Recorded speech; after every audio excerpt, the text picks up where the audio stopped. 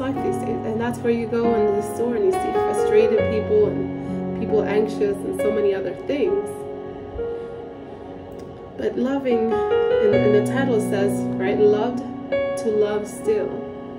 Because loving takes some effort. Loving takes time.